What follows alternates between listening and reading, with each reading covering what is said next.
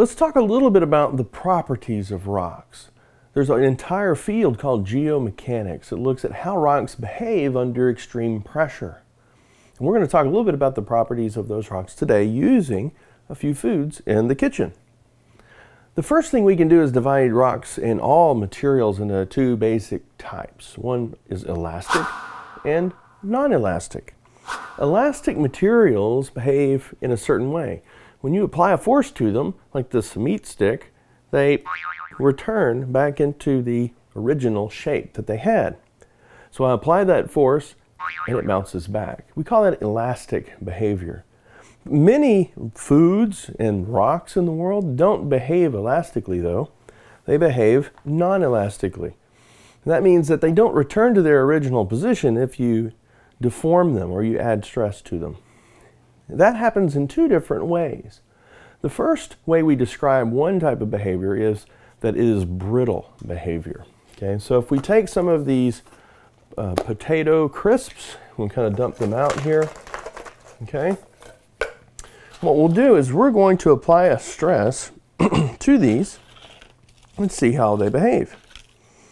Now they're either going to break or they're going to bend. Okay, go ahead and break these, and wow, these break into 1,000 pieces. Okay, that is brittle behavior. It's behavior where the rock shatters, it breaks cleanly. The atoms don't stretch or spin or mold or do anything other than just tear apart. We call that brittle behavior. Many rocks, especially at the Earth's surface, behave brittly, but under not all conditions do they behave brittly. The other way they may behave is ductilely. Ductile materials are materials that when we apply a stress to them, let me go ahead and take this wrapper off this piece of taffy. Let's say this is our piece of rock, and now we apply a stress to it, and this actually bends and deforms. Okay, we call that ductile behavior. Okay, so those are the two various ways that rocks or any material may deform when we apply a stress to them. In the case of rocks, it really depends on what the environment is like. If it's under very high pressure, if it's under a very high temperature, those atoms are able to connect together longer and basically deform without losing all the integrity. So they behave more ductilely versus more brittly. There's another concept that really goes along with this called stress and strain. Anytime I apply a pressure, whether it's through a continent collision or through burying a rock deep underground, we call that a stress. If I take my taffy and I push down on it, I am applying a stress to that rock. And now I've got a rock that looks a lot different. We say that the rock has been strained.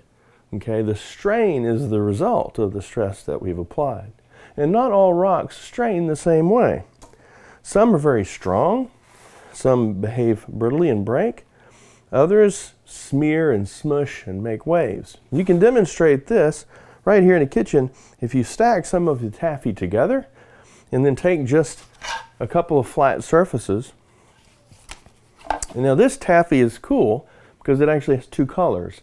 It has the inside color, little round spots, and what you'll see as you deform this is those little round spots take on more elongated shapes. So we can apply several different types of stresses to this taffy. The first one is compressional stress, and that is where we take our two boards and we squeeze them together towards each other. That will actually cause the taffy to deform.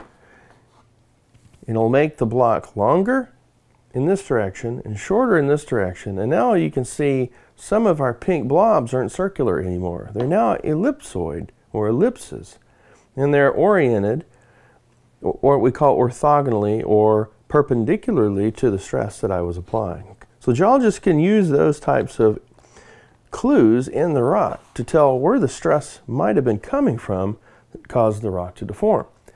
Now we can also add a stress that is not so much squeezing, but more of what we call shearing, which is where we're going to move this way. Okay, so think about this like a rotation. So as we move this, and we're going to rotate those little blobs. Now, those little blobs are not only elongated, but now they've started to turn because they're feeling the stress of those plates moving around. And this is how we get transform faults. It's because eventually those two halves of the rock will break. As a matter of fact, we can see right here, we can already see a fault that's formed where this part of the rock is pulling away from this side of the rock. We call this a strike-slip fault or a shear fault. And we can see little breaks in the rock at 45 degrees. And that's another set of fractures that form in the rock. So a geologist can look at all these clues. Where are the breaks in the rock? What does the rock look like? To understand what this motion was, the stress that caused it to deform. This is why rocks look so amazingly complex in nature.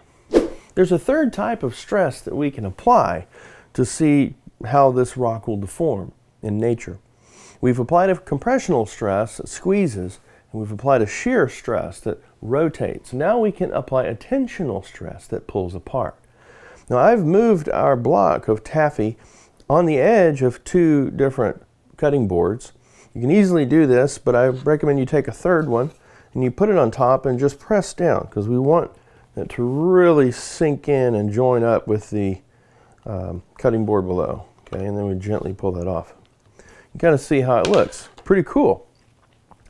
And what we're going to do is simulate what would happen, say, in a rift valley or in some kind of a divergent plate boundary setting where two plates are pulling apart. And you just take these and gently start to pull. Okay, and you can see now that it starts to stretch and move. You can see the pink areas in between are starting to elongate.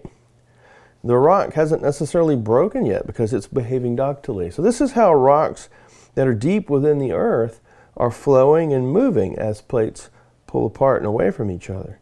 Now eventually we'll get so far apart that the rock will break. And also, at this point, what could happen is those plates could shift, right? And so I can get even more complex deformation in the rocks, right?